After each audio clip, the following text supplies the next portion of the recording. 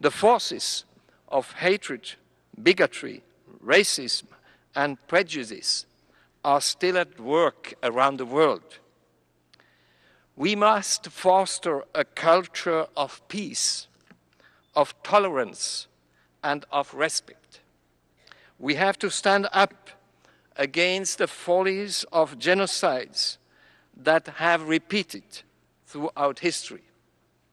We must uphold the standards and laws put in place by the United Nations to protect people and fight impunity for genocide, war crimes, crimes against humanity, and ethnic cleansing.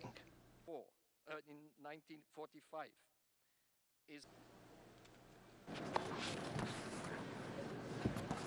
As we honor the women of the Holocaust, let us pledge to create a world where women and girls live in peace, free of fear, and with all the opportunities and freedom that are their inalienable rights.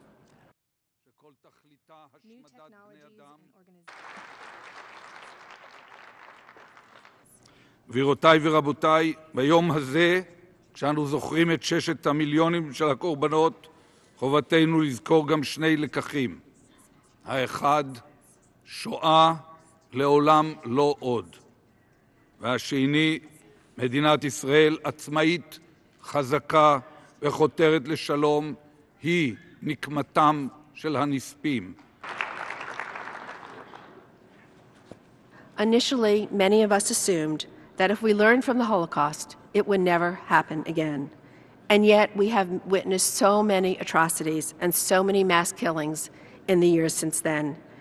And in most of them, we have seen women singled out for abuse, and most recently, we have seen rape used as a weapon of war.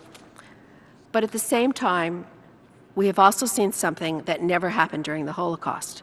We have seen the international community of nations and the United Nations stand up and speak out and try to stop these genocides. While we shudder at the terror of today's genocides, we should also think about how much worse they could have been, how much longer they could have continued had these events been ignored with the silence of the international community during the Holocaust.